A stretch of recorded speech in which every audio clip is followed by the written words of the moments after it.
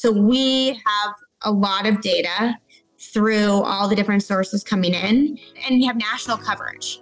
And so I think that as you begin to pull in just all the data that not only Enquire and Sherpa had, but that the whole Aline suite is going to be able to pull out and, of course, have it be anonymous, but be able to give that to all the operators. I think that that's at a really good price point. I think that and then for free, of course, that's going to be really great for the industry.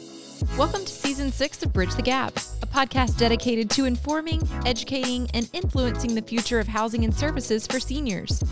Powered by sponsors AccuShield, Aline, ProCare HR, Hamilton Captel, ServiceMaster, Patriot Angels, The Bridge Group Construction, and Solinity, and produced by Solinity Marketing. Welcome to Bridge the Gap podcast, the senior living podcast with Josh and Lucas. We have an incredible guest on today, back on the show, one of our big supporter sponsors. We want to welcome Erin Hayes of Aline. Welcome back to the show. Thanks for having me, guys. It's so good to see you again. And we love to cross paths with you at the various conferences that you attend and live vicariously through your travels. You go to so many amazing places. We would love to get an update. We're really excited to kind of break the news about the multi-merger that's created Aline. How is that integration process going? You know, it's going great. I mean, we like a good challenge, so we didn't want to just merge two companies together. We wanted to merge three. Honestly, it's given me a really valuable perspective, especially as we go and went from friendly competitors to being one and really truly spending time with the executives at each company and understanding the unique value propositions around each of the different products and services that all of us had created through passion for senior living. It's really inspiring to hear all the different stories. I know we did a fireside chat with Brad Frazier and Matt Jesperson and myself, which was really a fun time. Gave us a lot of insight into the benefits of all the different products and services coming together. So it's been really great and really rewarding, and I feel truly blessed to be a part of it. And so overall, just positive, and we're trucking along. We came out of the gates, integrating our data model and already having a plan before things were signed. So really excited to share what we've been up to. Well, that's super exciting. So let's talk about post-integration. You guys are aligned, no pun intended, with Aline. It's a cool name, a cool brand, but value proposition to a ever-changing industry where there's so many moving parts and pieces. What do you see with this is the kind of number one value proposition to the industry to help improve things? When we came into this industry, we're really focused on sales and marketing. And as we began to learn about the industry, because, Lucas and I did not come from senior housing or senior living, and started to talk to clients and really immerse ourselves in what the industry was all about and what they do, just came to the realization that tying the revenue piece and the care piece back to sales and marketing and tracking the entire journey is very important to the operators and the owners. So we begun to look at what we could do to offer something that's a competitive experience software that can track the whole journey. And so when this merger came up, we were at a good place to merge with a company that provided all the different modules besides sales and marketing, and then also enhance the sales and marketing through Sherpa and what they did as far as the prospect-centered selling and really focusing on the resident journey there. So we definitely were at the place where we wanted to do something bigger. And what I really like about what we're able to offer is that our software, all the modules were born in senior living, senior housing, and not from multifamily or skilled nursing. And not that that's a bad thing, but it's just a very different sales process. Enquire supports many skilled nursing, home health, hospice with the referral process. And that is very different than what assisted living memory care would have as far as their sales process.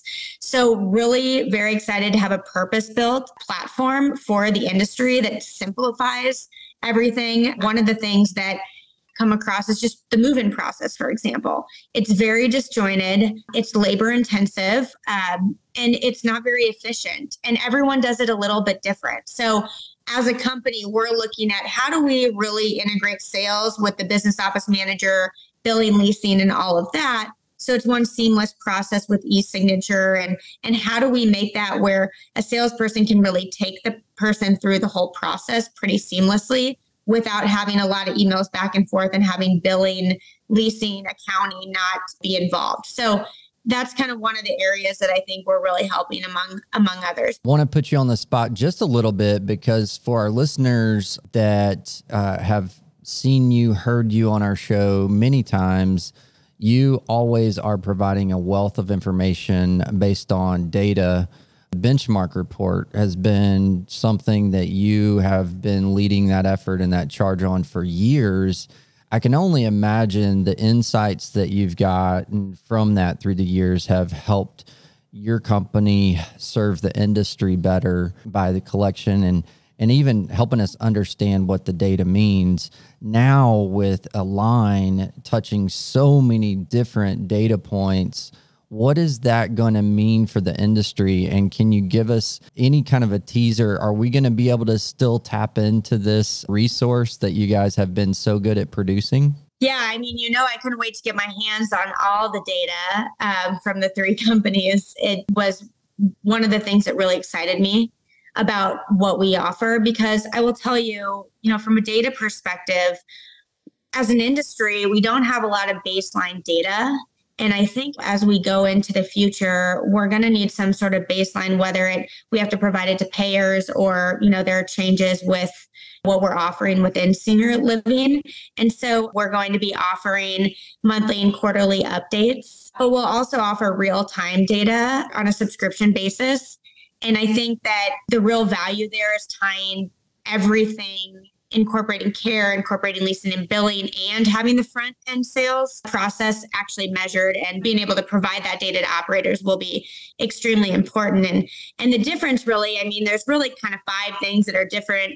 First of all, most of the data that's out there is a quarterly survey, about 80% of the data, and ours would be offered in real time, which I think is really great, especially as operators are trying to pivot and understand the patterns and the trends that are happening now. And none of the data out there really tracks the front end sales aspect of this. What are high performing operators doing? How are people getting to 90% or above? What are the actions that are being taken? So we'll be able to provide that. And typically the other sources, occupancy is an average. It's a street rate. They're calling and asking, what that is. Ours would be based on actual rent rolls. So I think we'll be able to do some cool stuff, and I won't give away too much roadmap here, but some cool things with that. Also, price is usually high for data. We'll be able to offer it at a great price point, especially for clients in subscription, and also for free to the industry, just as a resource. Lastly, I think the 5th thing is we cover really every demographic of building, where some of the data that's out there is, urban, 20 plus units, non-rural. We monitor about 1.6 million inquiries a year. So we have a lot of data through all the different sources coming in, and we have national coverage. And so I think that as you begin to pull in just all the data that not only Enquire and Sherpa had, but that the whole Aline suite is going to be able to pull out, and of course have it be anonymous, but be able to give that to all the operators. I think that that's at a really good price point. I think that and then for free, of course, that's going to be really great for the industry.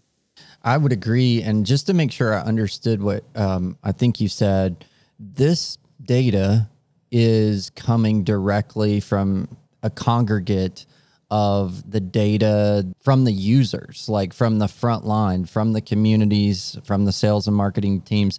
This is not a post-use survey where people are taking their data and then summarizing that. It's actually coming from a congregate of all the data that you have in your system. Is that correct?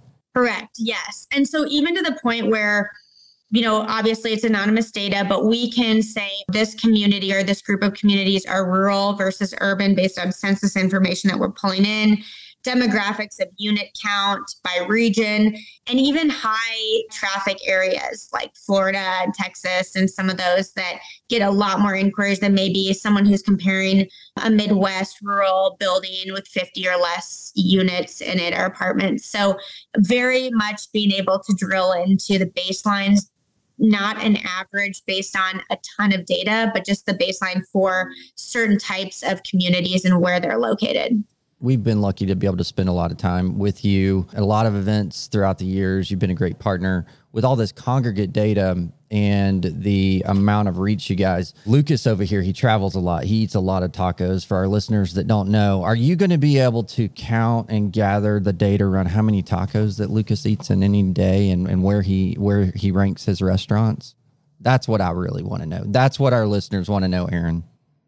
Well, our data team they're very, very, very good. So I would not put that past them. If you could put in a special request that I want to see that data point, our listeners want to see that data point. He's smiling because he knows it. He talks about it. It would be more of an intervention really for me on the taco For Lucas, front. it's Taco Tuesday every day. That's exactly right. Tuesday. Breakfast, lunch, and dinner. I didn't know there was any other food group. So listen, that's just... You can basically have every food group on a taco. I know. Well, that's what I'm saying. So took the words out of my mouth. Okay, Josh, he's got me. You got me on that one. Okay, so we digress off of my taco addiction. And if anybody's traveling to Texas or DFW area, I've got some good spots I can recommend, by the way. Okay, so Erin, there's a lot going on and a lot of really good information. Final words of encouragement to operators out there that are, I mean, there's so many different areas that they are struggling in right now, trying to climb back out of the chaos. And some are winning and some are still really climbing. Any words of encouragement? We've got a lot of things as an industry we've got to solve too. I won't go into it. It's pretty obvious. I think we talk about it a lot, but it's really nice to see. I just was at an ASHA roundtable, and it's really great to see providers, operators, owners all coming together and working together. And that's really kind of what we want to do as far as helping with the data and go forward plans and kind of looking into the future. A lot of data is historical, and what we really want to be as a provider of what it's going to look like in the future. I'm going to be moderating at the Argentum Senior Living Conference a session on AI, and I've got some great panelists that'll be there. And I think that we can really fill some of the gaps that we're struggling with right now as an industry with that. And I think, you know, it's kind of a double-edged sword sometimes, but I do think there's some things that it can help with, and we're definitely incorporating it into our solutions.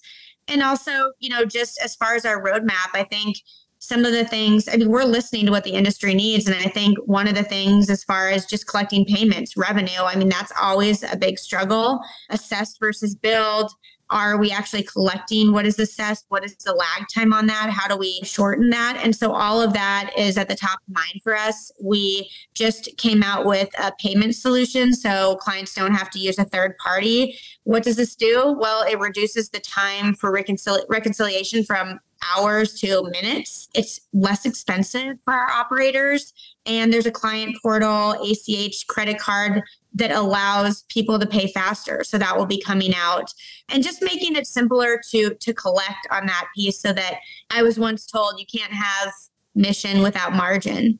And so anything that we can do to make that come true for our clients and for operators is really what we're looking at doing. And so just very excited for the future. I think the industry is great. Lots of new developments out there, occupancy going up. So no, I'm excited to be a part of this industry. I'm excited to stay a part of it. Looking forward to what's going to happen in 2024. Well, we always love having you on the program, Erin, and we're really excited to get this great update. And we also are excited to continue that conversation. Aline is such a great sponsor, supporter of the Bridge the Gap mission. And so for all of our listeners out there, if you're on the fence or what you've heard today interests you, check out our show notes, and we're going to connect with Aline and Erin's team there, and you can reach out and I'm sure get somebody to schedule a demo or walk you through the different various offerings that they have to help you meet and reach your goals. So Erin, thank you so much for spending time with us today. Thanks, guys. Good to see you. And for all of our listeners, go to btgvoice.com, download this episode and many more. Check out our store if you want to get some merch and some BTG swag. And thanks for listening to another great episode of Bridge the Gap.